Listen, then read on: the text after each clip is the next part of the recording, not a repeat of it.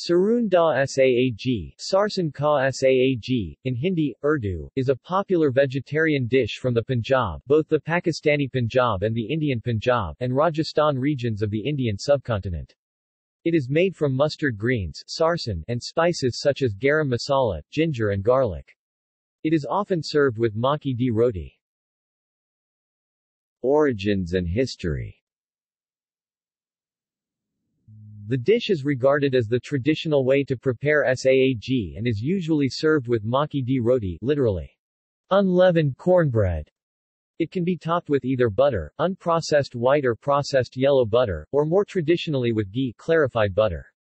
Some spinach, called palak in Hindi, may be added to enhance color and thicken the dish, though this may alter the flavor.